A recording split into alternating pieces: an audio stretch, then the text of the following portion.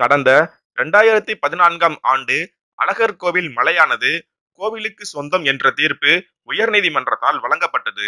அதனை ரத்து செய்து அழகர் கோவில் மலை வனத்துறையினருக்கு சொந்தம் என்று தற்பொழுது உச்சநீதிமன்றம் தீர்ப்பு அளித்துள்ளது.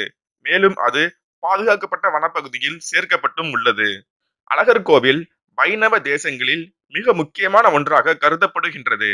இங்குள்ள 18ஆம் படி கருப்பசாமி தென் தமிழக மக்களால் வணங்கப்பட்டு வருகின்றார். இங்குள்ள அழகர் மதுரையில் எழுந்தருளும் திருவிழாவானது உலக பிரசித்தி பெற்றது.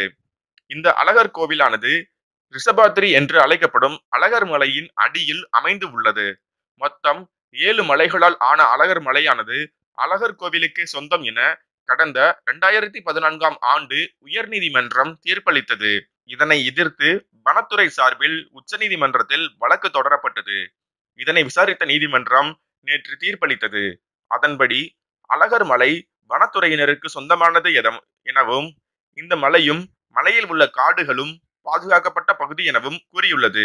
மேலும் அங்கு மரம் வெட்ட தடையும் விதித்து உள்ளது உச்சநீதிமன்றம்.